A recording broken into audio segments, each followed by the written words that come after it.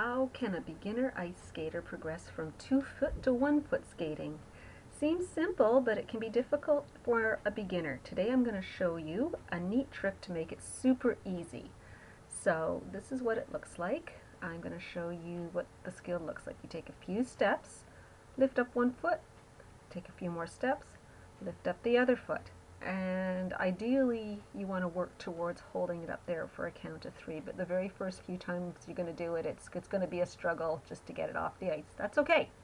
This is normal. Now the other thing that's normal for a beginner is you tend to skate with your feet quite wide apart. Why? Because it makes it more stable. You feel safer. However, this is counterproductive when you want to lift up one foot because your weight really isn't over the foot. No, no, no, no.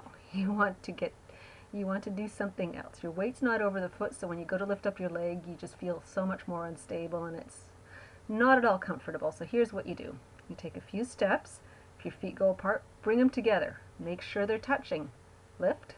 Take a few more steps. If your feet go out, make sure they're together, and then lift. And it also is a lot easier.